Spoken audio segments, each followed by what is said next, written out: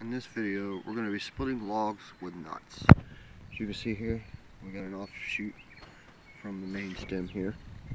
And as you can see, there are two eyes in your wood. Now, if you're going to split it the way that it wants to go, which is here to here and somewhere along that line, it is actually going to shear off this way. So it's not going to be a uniform log. You can still split it, but it's going to work its way around this knot. You could also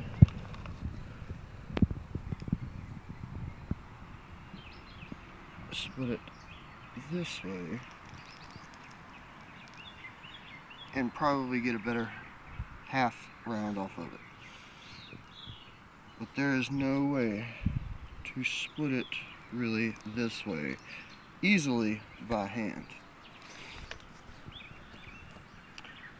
So as you can see, if you follow the cracks,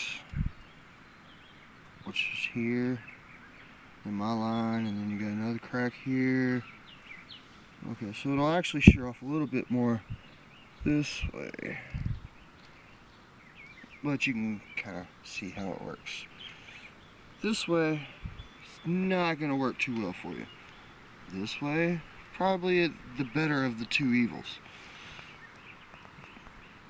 Following that crack will give you less amount of effort, not quite as much wood.